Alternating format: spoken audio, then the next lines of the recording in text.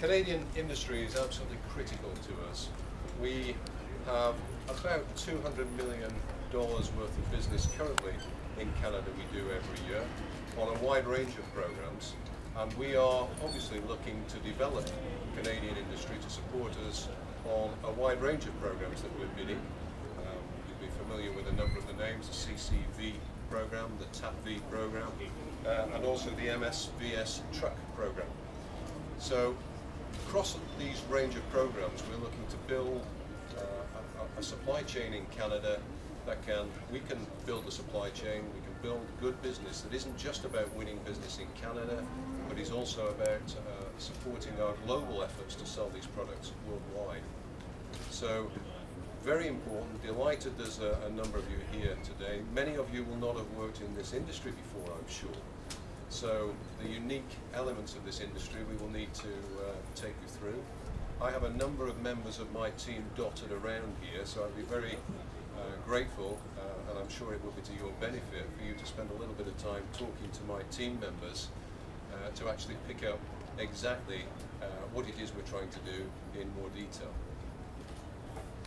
A key element of our proposal across all these programs is our track record.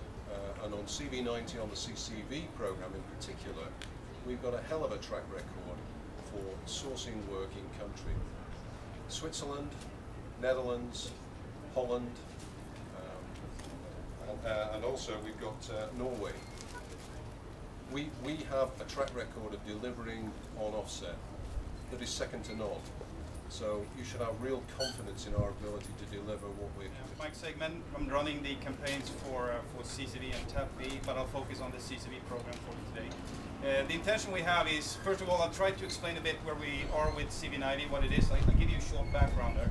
And after that, the intent is to try to describe the very specific industrial setup that we've used in 5 exports with CV90 that has been highly successful. Starting with CV90. CV90 started a number of years ago as a program for the Swedish Army to meet ambitious requirements for mobility, protection, firepower, and reliability and growth. Since then, CV90 has been chosen by 6 countries: Sweden, Norway, Switzerland, Finland, the Netherlands, and the latest one is Denmark. All of these countries did the selection based on requirements very similar to those of CCV. Another interesting fact is that all these 6 CV90 nations used the CV90 to operate alongside the Leopard 2 main battle tank. So there is a strong connection with the Leopard 2 and the CV90 system. A bit about what we're going to offer for Canada. For Canada, we're going to offer the CV90 Mark III, which is the 4th generation of the CV90 series. CV90 Mark III is currently in operations in Afghanistan with the Danish Army, and it is in service with the Army of the Netherlands. The Mark III will offer a low-risk military off-the-shelf solution that exceeds the critical requirements for mobility and protection, and also with kept growth for future needs. There'll be tons of growth for future needs in this platform. So we think we have a very strong position with CV90, even though there's, of course, a very strong competition out there. However, meeting requirements is only one part of being successful on an export market. And meeting ambitious RVs has always been a key in the exports we've done. And we have a very unique industrial setup, which we will explain a bit more. And it's tailored for CV90, but could also be used for other programs. It's proven. We've done it 5 times. In fact, we've done it in all 6 CV90 contracts. A key element of this industrial setup is something we call the CTA, the Complete Turret Assembler, basically to build and integrate the turret on the vehicle. And as such, I'm very proud to have DEW Engineering, who we have selected as our CTA for this program. And DEW is going to be a key element in our... DEW is very, very pleased to formally announce that DEW and Hägglunds have signed a teaming agreement in which DEW is appointed the Complete Turret Assembler for the CV90 for Canada. The DEW scope of work is not only the manufacture and integration of the turret, but also the integration of the turret onto the chassis, complete with all of the final vehicle systems tests, including live fire.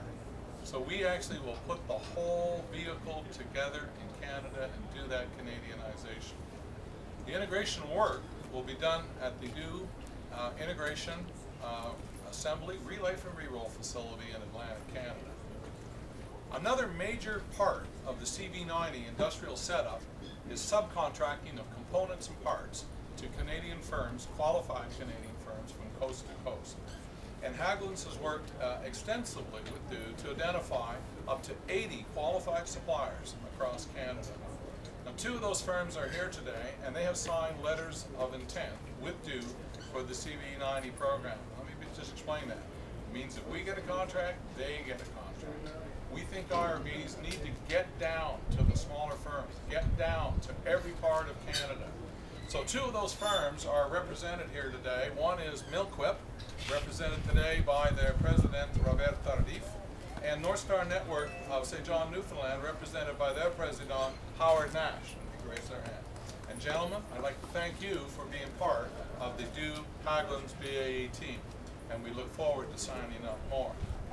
BAE and DEW fully support the Industry Canada policies on industrial regional benefits and believe that contracts like the Close Combat Vehicle can and will have a lasting and positive impact on Canadian businesses, not just for the capital program, but for the 20, 25, or 30 years of long-term support that these vehicles will be looking after our soldiers.